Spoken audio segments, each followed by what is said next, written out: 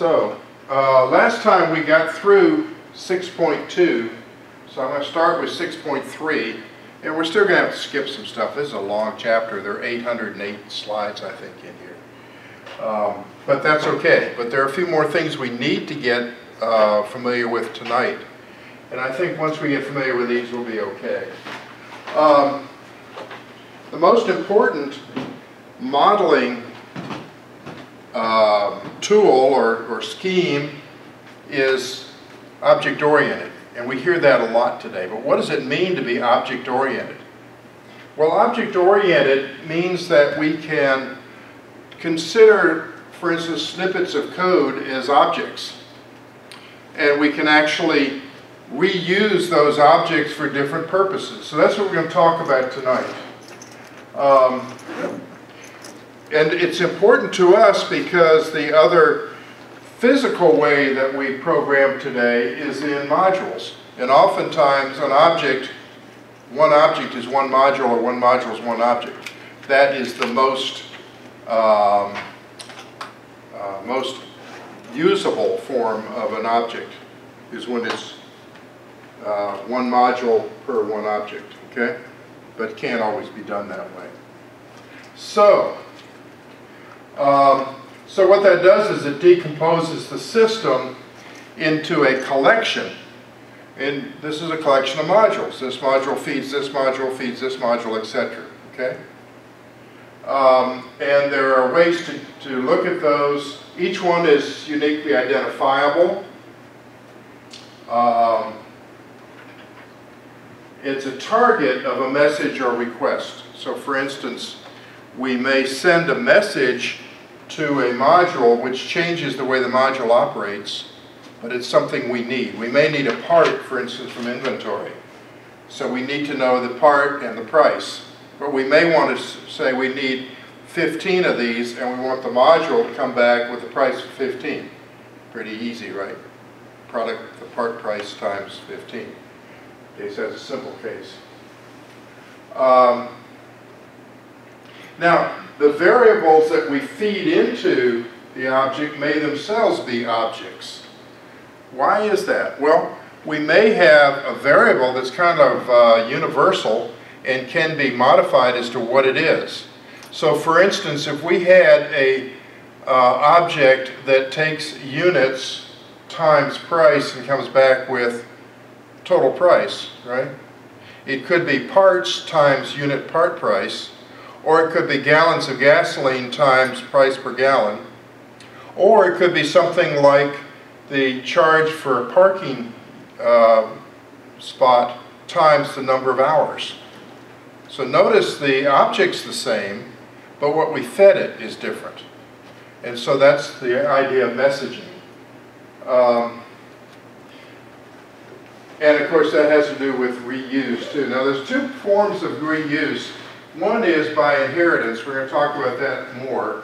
And the other thing we need to consider is using it as a polymorphic. And what I just described to you is an example of polymorphic. Using it for parking, using it for gallons of gas, or using it for parts. And we're going to use an example there of a service station to take a look at how all that works. So, looking at it in terms of software, we talk about classes.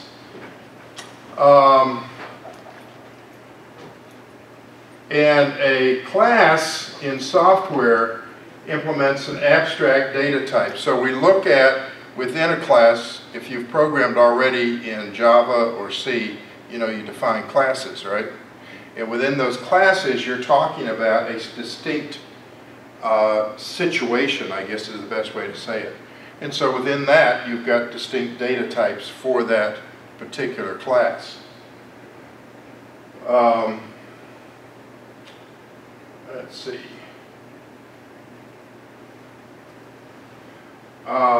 So instance variables are the variables that have an instance within this program, and they refer then to objects.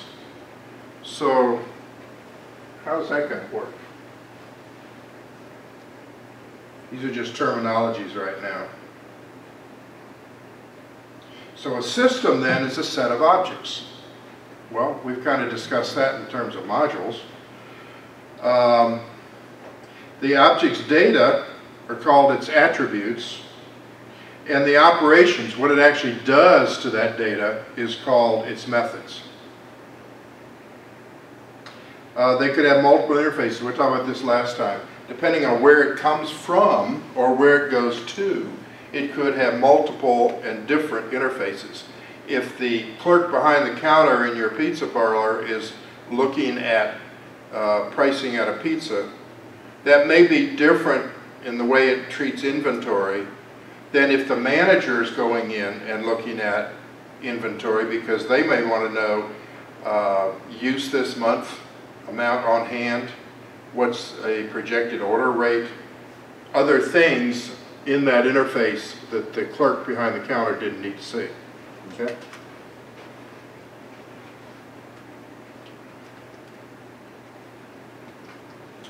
So,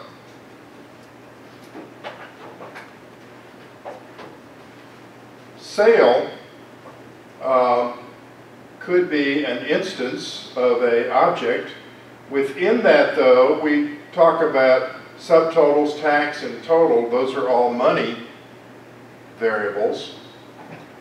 What can we do with those? Some of the methods. We can add an item, remove an item, compute a subtotal, compute a tax, compute a total, and void a sale. So these are methods. Those are actual variables. Okay? We may need to reference a date. So we've got day, month, year, and how it's going to be set up. We may also want to be able to look at actual items, by product number, name, description, price, which is a money variable. Okay? And those then would come over to here.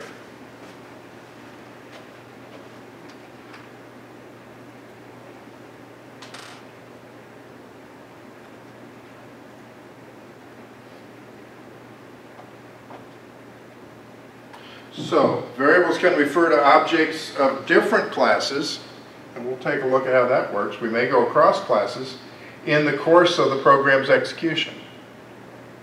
We call that dynamic binding. We're going to show directed arrows in our diagrams to depict how the relationship goes. What is feeding what, for instance? Okay. And at the end of the arrows, we're going to talk about multiplicity. So if we're talking about an invoice, for instance, an invoice may have multiple line items, right? Or multiple inventory items that it's picking. So that's going to be a 1 for n, for meaning multiple. Okay? And we're going to see that in the diagrams.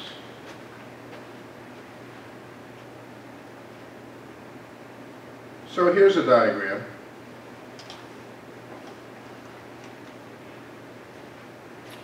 So, we have a runtime entity, here's the object. It's an instance of a class, and there's one object for the class. It implements an interface, and it has an instance variable with references to the object, but also is a type of interface. Below the interface, we have subtypes, 0 to 1. So it's either none or 1. Subclasses of class, again, 0 to 1. So it's either no subclass or 1 subclass. Okay?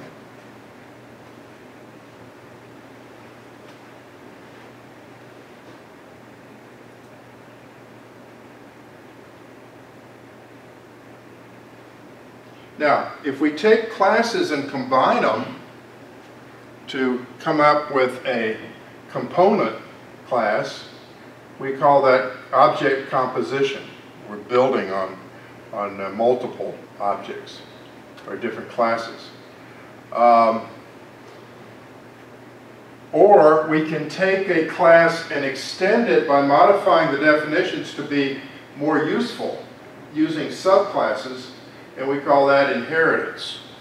And we've got a diagram that will better describe how that works. So composition and inheritance are the two versions. Here's an example of inheritance. So what we had previously set up was a object called sale, which dealt with subtotal tax and money, and it had all of these methods, and it referred to date, and it brought in items for here. So this was a sale, like a retail sale. We added to that, we inherited from that, a more robust system which then dealt with bulk sales as well. So up here, don't look at this right now, up here was what we originally built. We inherited everything from that to create also bulk sales. So we didn't reinvent the wheel, basically, okay? Does that make sense? Okay?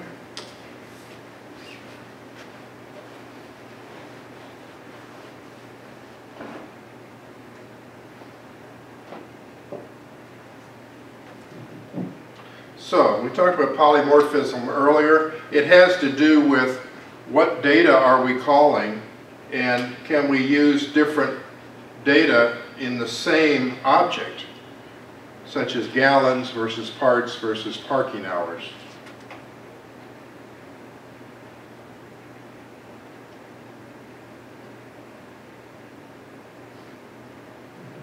So one of the decisions we need to make in our design is how we're going to use the objects, what objects do we need, and how are we going to have them interact one to another. And are we going to use inheritance or composition, and how are we going to use those? So a new class can be created by extending and overriding behavior of an existing class. That's inheritance, and that's what we showed up here with the bulk sales. Or it can be created by combining simpler classes to form a more complex class, and we call that composite class. And again, we're going to see that better in the diagram.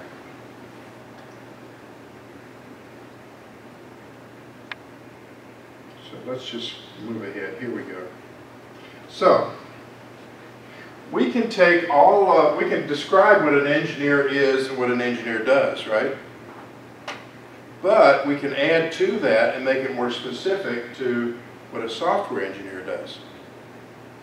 Okay, so software engineer is an inheritance of everything an engineer does, plus they're dealing with software. It's more specific.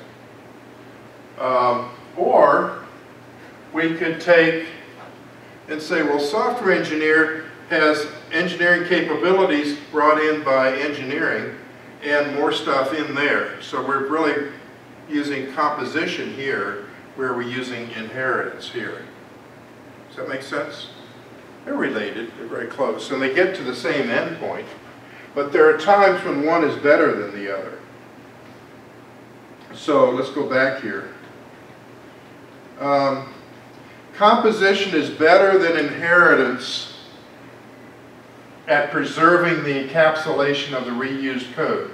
So in the composition, we don't have to change the code because a composite object accesses the component only through its advertised interface. It's done through the interface. By contrast, inheritance, the subclass's implementation is determined at design time and is static. This is another problem. Inheritance is good if you design it from the beginning because it's static. Whatever you said it is, that's what it is. Up here in composition, we can actually say, well, let's make that kind of like a black box, and whatever we feed it, here's what it does.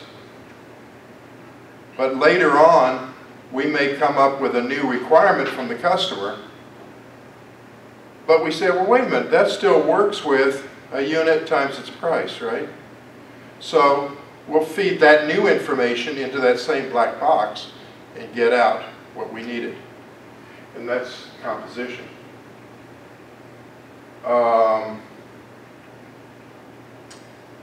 So the resulting objects are less flexible than objects instantiated or initiated, I think it's a better word, from component class. Component classes are more flexible because you can use them later in things that you hadn't thought about. Whereas inheritance is something that is designed from the beginning. It's less flexible.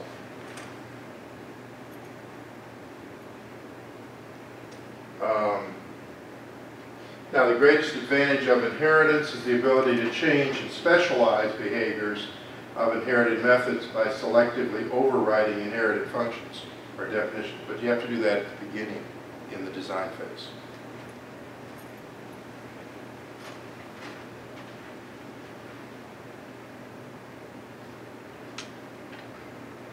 So here's that same picture again. This is inheritance over here. So I want software engineering, but I'm going to inherit everything from engineering and change what's necessary to make it software engineering at design stage. Over here, I'm going to take what's known about engineering and through the interface from there, bring it over into software engineering.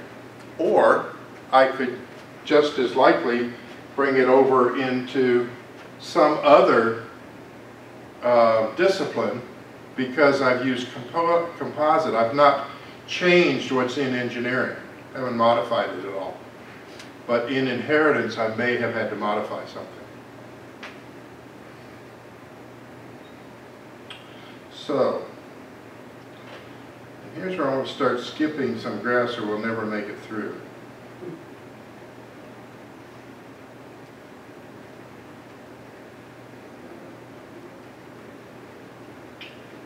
Still just working off of what we had there. All right, UML, Unified Modeling Language is what that's called. And you have an exercise in your project to do a UML diagram. So we want to talk about UML. UML is just saying they've come up with standards on how to do the diagrams based on UML protocol, for instance. And that way that when you put it in your documentation, somebody else can read your diagrams because it's a standard format. So it's a format for putting together diagrams. And some of those that we were looking at were done with UML. So where is it useful?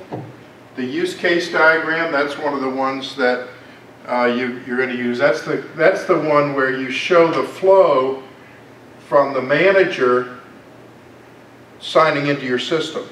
Where does the system flow for the manager? From the clerk signing into the system, which modules does the clerk see? And it may share, the clerk may share modules that the manager sees. So it's in the same diagram. The customer, if you allow the customer, for instance, some of the people who've done this project in the past, they say, well, what about a customer who wants to sign in using the web from home and order their pizza? Well, then they've got to see the system. But that's going to see something different than the clerk sees, for instance, because the customer may be able to get in and change their credit card number, but you don't want the clerk on the counter seeing details of a credit card number. So that is the use case. Use meaning the different users interfacing with the system. And a user can be a person, but it may be another system, actually. The UML activity diagrams, domain models, these are just the different diagrams that we can use UML to do the diagram. So here is UML being used in the development process, and here's three areas we've talked about. Requirements, that's where we're taking we're actually going out and interviewing for the requirements. We are then designing, well, not designing, but we're organizing and sorting like requirements, right, together. We may want to use some UML case diagrams here, just because as we talk to different people in the organization, we're already beginning to get how they're going to use things. So we may want to start playing with that in different scenarios and activity diagrams. When we get to the actual architecture, though, we're thinking code. So how are we going to actually program this? So what about our UML diagrams using components, meaning could be modules? And how are we going to deploy this? Deployment might include, can't get the whole thing done in the first release, so we're going to deploy this in stages. Okay, so much in the first release, so much in the second release. And then actually getting down to the actual design of the system in detail. So architecture is like a 20,000-foot look at the system. Some people have an overview. This is detailed design. Okay? But we can still use UML diagrams to show what we're talking about. So here's a case, and it's going to use what I was talking about earlier. We've got Royal Service Station, right? And the service station does a number of different things, and these come under the requirements. So it provides 3 types of services. The 3 types of services is gasoline, maintenance, where it actually does repair, and parking. It has parking requirements. They want to control the inventory. They want to track credit history. Obviously, if you have a customer who didn't pay the bills, you want to know. Or you may want to keep track of the credit card they've used in the past, so they can just say, use what I've done in the past. They want to know about payments that are overdue, obviously. They want to use data requirements interfacing with other systems. So they may have prior systems or vendor systems where they want to be able to send out reorders automatically from the system. So they've got to interface with their vendors. Record tax and related information. Review the tax records, because what? They've got to consolidate sales tax and pay 1 sales tax per month or per quarter, depending on the state. You want to send periodic messages to customers. I use Christian Brothers up in Woodstock, and boy, are they good at social media. Right? And I get messages for special prices on oil changes, or you haven't been in since, you may want to come in for whatever. But they're an extremely honest group, and I'm happy to have them do that. Customer can rent parking space in the station parking lot. So there's the parking space object. It needs to have a repository for account information. When I call in and say I want to bring in one of my cars, I just mention which car. If it's the Miata, then they know exactly what the last service was I did on the Miata. If it's the van, they know about that. If it's my wife's car, they know about that. What about the station manager, though? The manager wants to look at managing information, which might be accounting. How much money are we making? What's our profit margin? Do you want everybody in the station knowing about profit margin? So when they start asking for higher wages, right? You're not supposed to make profit. You can analyze prices and discounts. Are we really making money on oil changes?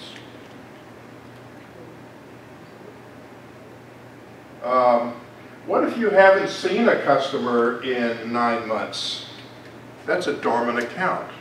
Could be. You define what dormant is. You may want to send them out a message or an email or a social media contact. And the system cannot be unavailable for more than 24 hours. That's always an uptime requirement. 24 hours is a long time, but a lot of people require uptime better than 99.9%. Today's world, that's not bad, you know, that's 1/10 of 1% downtime, right? Normally it's because the web is down. And that's probably not a bad requirement. I can remember it was 95% uptime.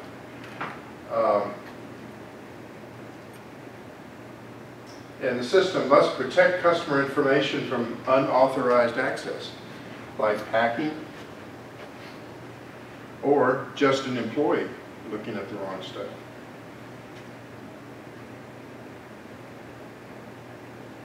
So how do we take that requirements? What do we do? Well, we can start putting in UML class diagrams describing the object types and their static relationships. We want to look at the associations between objects. We want to look at the attributes of each object. So if we're looking at a part, what do we need to know about the part? Well, some of the attributes of the part are the price per, right? We may want to know, for management purposes, the cost per. We may also want to know, and they don't show that here, but knowing something about this kind of business, they know what's the average man hours it takes to replace this part, don't they? Because that's how they estimate. So if you go in and say, I think I need to replace the brakes on the front of my car, they need to estimate not only the cost of the parts, but they know how long it should take on average to replace the brakes on the front of your car. So that may be one of the attributes that we put in per part.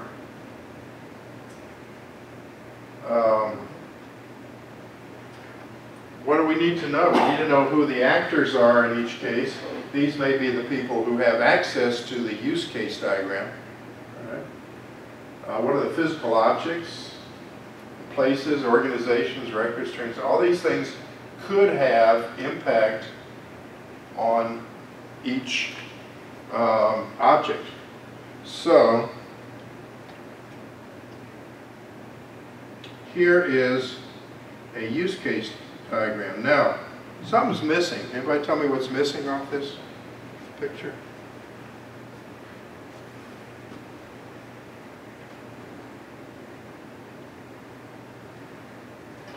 I think it's a mistake on the slide. Let me show you something in a minute.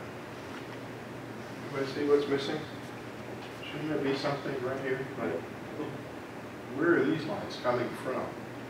Well, it turns out that on slide 93, just so you know that I looked at all the slides, slide 93, this slide is repeated with manager sitting here.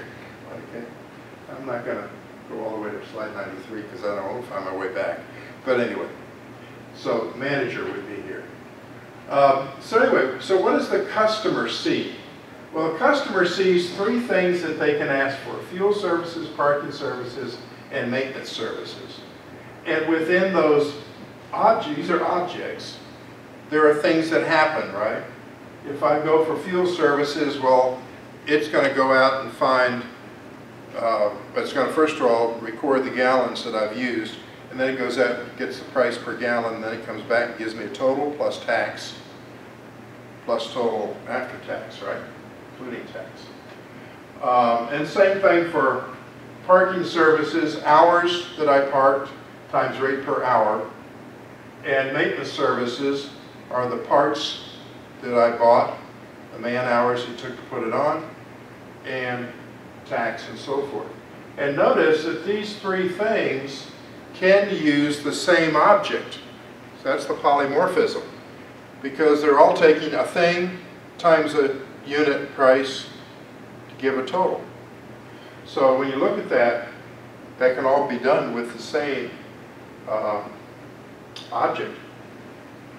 Now the manager, who needs to control inventory, needs to look at the parts ordering system. So this may be external interface to an existing system.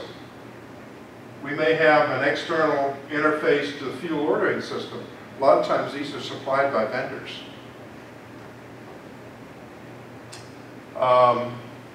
Also, the manager needs to go in to see the accounting systems. How much money did we make this month? What are our expenses this month? What's our balance sheet look like?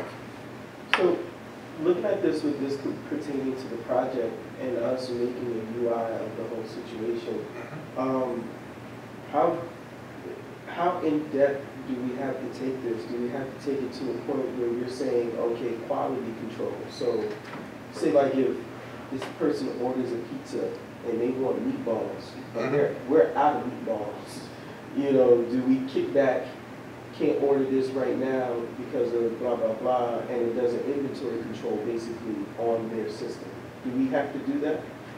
Well, now here's what, well, I guess you're asking me now because I'm the owner of the pizza parlor, right? Okay. Yes. But here's what I recommend when you're talking to your group, is say, can we run this pizza parlor without this function? The answer is no, you can't. So in some of these instances, you can make up the answer. I'm not going to dock you for that. I'm looking for creativity, right? So you may want to say, and because you're building a prototype, by the way, this does happen. There are questions that you didn't get out of the requirements, but you're in depth of developing something and you got to go back next Wednesday and show a prototype. So you may want to say, well, let's assume that this needs to happen. And when we go back with our prototype, the customer will tell us that's not the way they want it. Right. Okay? And since you're just doing a prototype for this project, that's fine. Okay? And the way that I grade it is I'm really grading it on, did you think it through? And do you really have a design that's all there? Pretty much all there. So I described something a few minutes ago that you may or may not do because I don't think it's in the requirements of the project, and that's the customer view. But I've had students who say, well, wait a minute, we ought to do that. So that's that kind of assuming thing. Now what would happen in the real world if you had something like that? Well, the customer, if they had not given you that in the requirements, might say, hey, that is really neat. That will put me different from my competitors. How much is it going to cost me? Right? That's why you're happy you did it in a prototype and not finished code, right? Because when you tell them, well, here's your hosting service costs, because you have to host it, right, on the internet. Here is the added cost that we probably have to put together to build that website and the web activity, because it is an e-commerce site, basically. And the customer say, great, do it. That'll pay for itself. But he also may say, well, that's a little bit steep for us right now. That may be a case for incremental programming. Let's do this for 6 to 9 months, and then I may come back to you and have you add that. So then that says, because of reuse, you may design your system differently and say, well, this module I want to make flexible enough that if we do the customer thing later, I can reuse this code. Okay? So, notice the printer system is there, accounting systems, services. Normally, accounting systems are hard to really look at on a screen, especially if your P&L is a long one. So you want to print it out and look at it. And you might have a budget versus actual. You may have this year versus last year, this month versus last month. So you can see trends. The billing services, this is mainly, I think, this one's set up, well, it's for any of them, but one of the things it has to have is a time because of the parking. Right? So if they're billing for parking, they need to be able to see the time. And here, we may have a credit card system so that we can do billing through the customer's credit card. So that is a UML class diagram, or a user class diagram is how we expressed it, I think, in the project. Okay.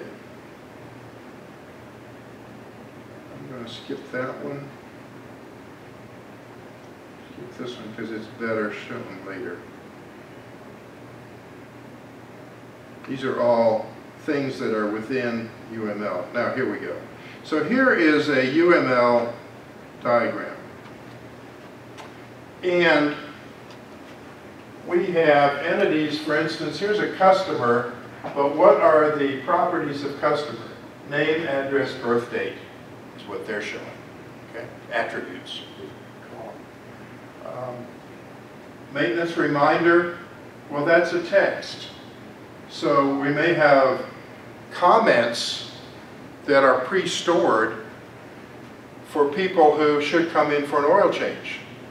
So one of the comments that will be sent as a messaging sent will be, you're overdue for an oil change. Come on in or let us know and set up an appointment. Bill overdue could be something nice that says, in case you missed this, you have missed last month, I'm sure you didn't mean to, type of thing. First time through anyway. And a dormancy warning. We haven't seen you in 9 months. Are you still interested in being on our files and receiving our messages? The account has an account number, a balance, and a dormant, which is 1 or 0, Boolean. Now, those are the attributes, but here are the methods, as we called them in the previous screen. What did we do with accounts? We can suspend them and reactivate them, put in a bill reminder, that's a person, the accounts are people, accounts, or a dormancy warning. Now we can tie accounts to purchasing, so last date, discount, subtotal, tax rate, tax and total, and we can compute taxes and we can compute totals. Okay? Now, there are 3 different things we do though. We do vehicle maintenance, we sell fuel, and we do parking. So how does that tie into all of this? Well, if it's vehicle maintenance, we have labor, price, or and we have the parts, part numbers, price, current quantity, order trigger. When this part gets down to 2, we want to trigger a reorder. That's what that means. And then we have a method down here, which is order part. So these are attributes. These are things about the part, and there'll be fields in the record is basically what they're. This is what this object can do to parts. It can order them. In fuel, price per gallon, gallons, current quantity, order trigger is 100 gallons. I think that's kind of low. Probably 1,000 gallons would be better. But at any rate, price per gallon, or can price, I'm sorry, it can price the amount of gallons we bought, and it can order fuel. So those are methods. And again, parking, available spaces, daily rate, weekly rate, monthly rate, duration, and then the method is it can price out what we used. Okay? And you can see how all of this works. Does that make sense to you? That is a good UML diagram. So I've been getting a lot of emails from people on how do we put together a UML diagram. There's one right there. And you've got this slide set, if you want to pull that up. So just remember, there are 3 things. There's the name of the object itself. There's the data we store on it, which are the attributes. And there are the methods that that object can perform. Okay, so that's software, that's data, and the object is the whole thing. Okay?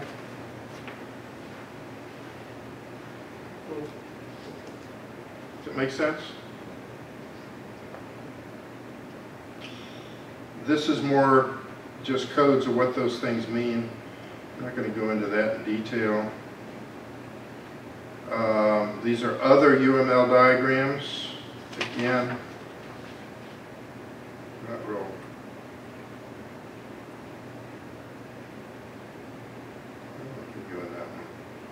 I think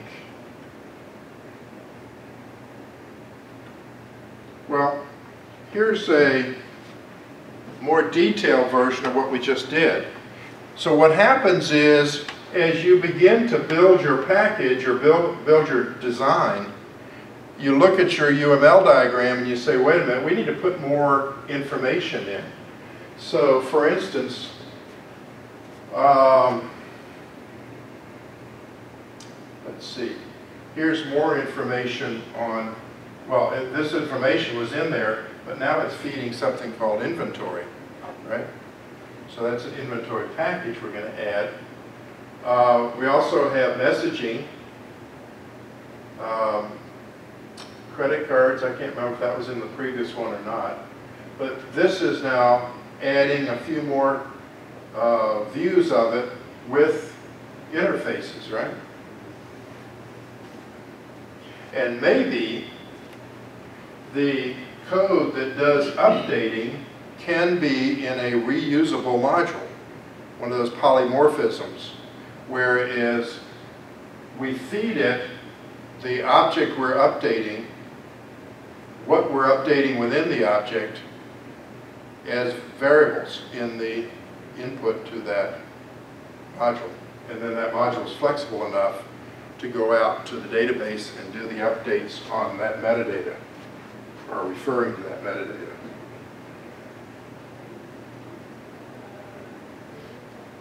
Here's the final cut.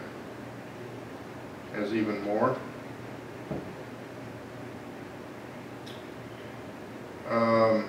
And this is another simplified version of reusing some of those parts and how things feed each other.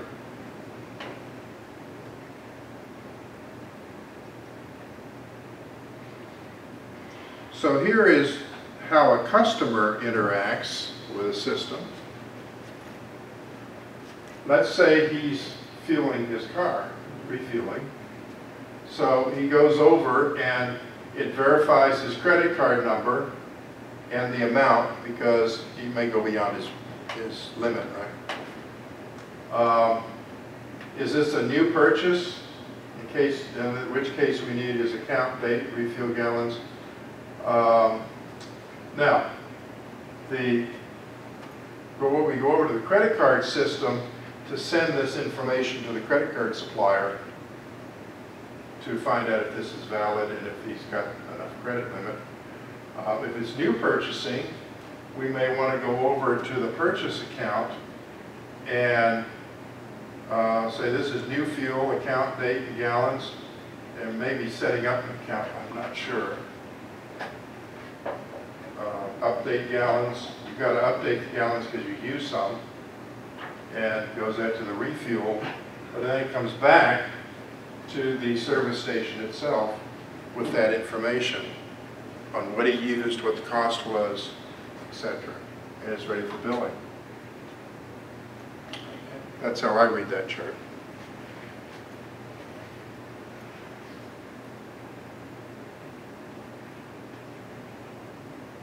Here's how parking might work.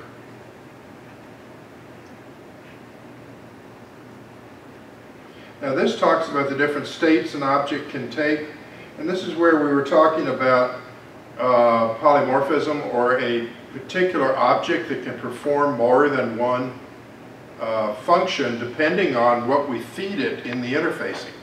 So we can feed it different variables and it does different things. So we could have one module, for instance, that does all the billing, whether it be parking, service, or gasoline.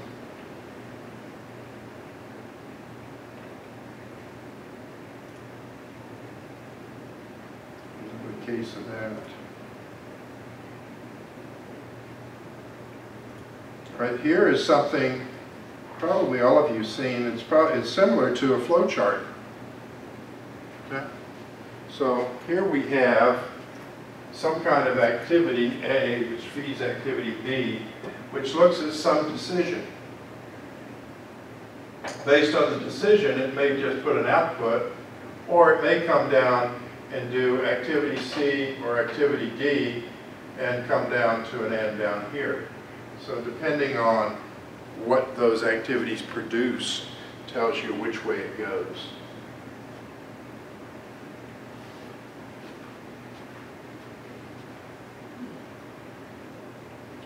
It's a flow diagram. So here is an actual one with filled in with real things. So verifying stock, well, what can we do? If it's fuel, we want to verify fuel stock. How much gasoline do we have in the tanks? If necessary, we need to order fuel, and we finish this application. On the other hand, we may want to verify parts stock. If necessary, we want to order parts. Go down here. However, if we look at gas and its verification says we're okay, we have plenty, then we go to a decision and finish. We don't order fuel. If the part stock is okay, then you go to a decision and you come down and you're done. Okay? So it's a fairly simple diagram, but it shows how things might flow.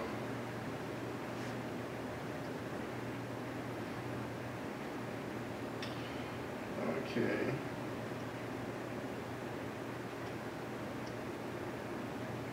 We don't need to talk about template method in this one. I think that's really as far as I want to go tonight.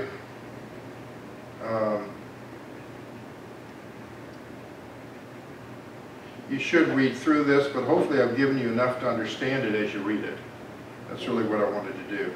This is only slide 79 of 108. So we don't have time tonight to go through all of them.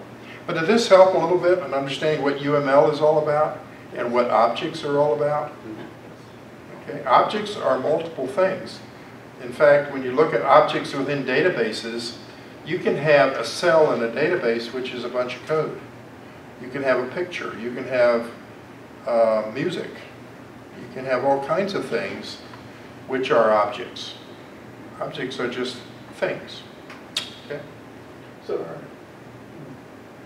any questions?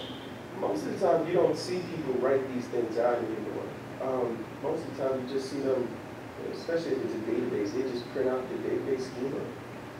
So, are we just learning this for the practical overall how a database looks? Well, this is the application end of it before there even is a database. So we're looking at it from the standpoint of a customer has come to us and said, I need a brand new application, never been in existence before. How do we even design it before we even start programming it? That's the part I would skip because I'm a developer. Yeah, right. Okay.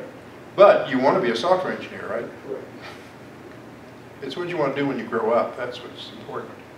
I could say that to anybody because I'm older than you. No, I hoped you would see the analogy there. Yeah, it's where are we going? And you're right to always look at it from where you are now. Right. Because what you're seeing is what's different from what I do now. Right. And that's how you learn. So it's excellent. Okay. All right. Do we have enough people from a team here to talk to each other? From one team, yeah. Most of you from the same team?